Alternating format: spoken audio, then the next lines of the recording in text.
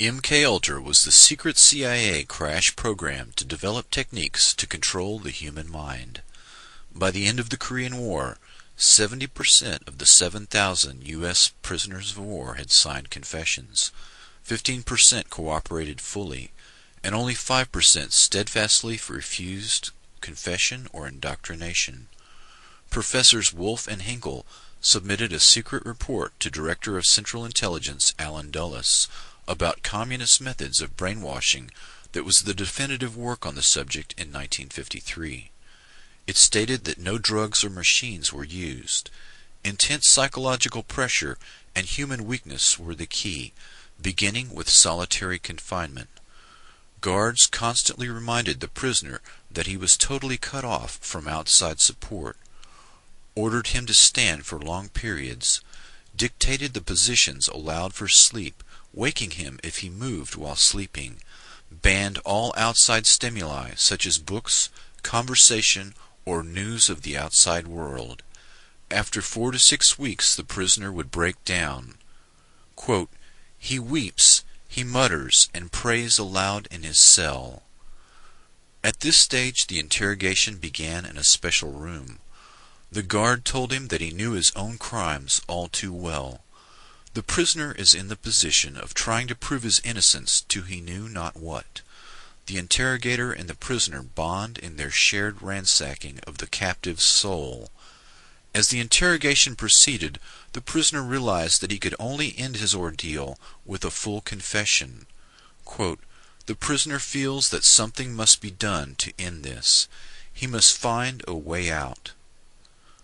According to a KGB man, more than 99% of prisoners sign a confession at this stage. Then the subject was either shot or sent to a labor camp after sentencing. Chinese techniques would move on to re-education of prisoners by moving them into a group cell for political indoctrination, incessant study of Marx and Mao, lectures and self-criticism led to political conversion by group pressure. Prisoners demonstrated their commitment by ferociously attacking any deviations. Constant intimacy with prisoners who reviled him for his resistance pushed the prisoner beyond his emotional endurance. As the prisoner conformed, his cellmates gave increased acceptance and esteem, which reinforced his commitment to the party, for he learned that only his acceptance allowed him to live successfully in the cell. In contrast, the American mind control effort was a mini Manhattan Project, with the conviction that the keys to brainwashing lay in technology. The agency's brainwashing experts gravitated to people in the mold of the brilliant and sometimes mad scientists, obsessed by the wonders of the brain. In 1953, CIA officer Richard Helms chose Dr. Sidney Gottlieb to run the technical service staff. The TSS, through the Office of Research and Development, was given the job of developing poisons to assassinate political opponents, truth serum drugs for interrogating spies, and hypnotic techniques to create unwitting double agents, couriers, and robot assassins.